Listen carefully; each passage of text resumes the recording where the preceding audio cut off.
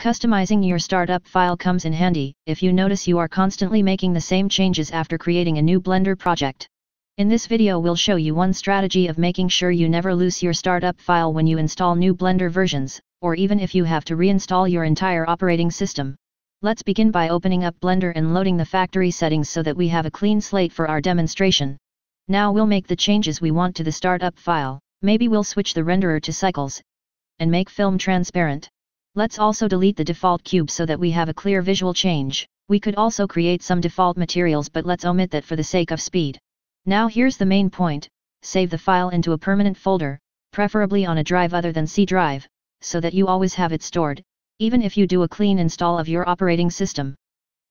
Then choose File, Save Startup File. Now Blender will always open up with those settings.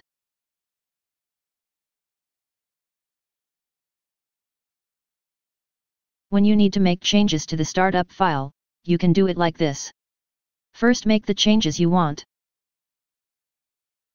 Then choose File, Save As, and save on top of your custom startup file. Then go to File, Save Startup File. If you follow this procedure, you can rest assured that you always have your startup file in the same place waiting for you. So what happens when you change your Blender version? Let's open up an older release of Blender to demonstrate. When it opens, our startup file is gone.